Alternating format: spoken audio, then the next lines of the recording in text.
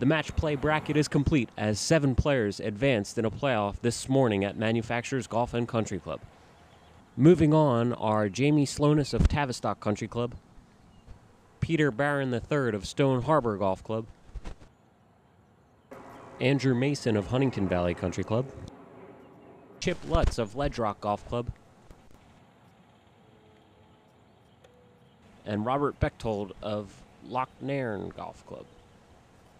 Christopher Fuga of Phoenixville Country Club and James Kania Jr. of Overbrook Golf Club nearly advanced on the next playoff hole, the par 3 11th. Fuga nearly jarred this chip shot up the hill, as did Kania. Both players, along with Greg Jarmus of Philadelphia Pub Links, had to settle for pars, and the playoff moved on. Fuga punched his ticket with this par putt on number 18, the 4th playoff hole.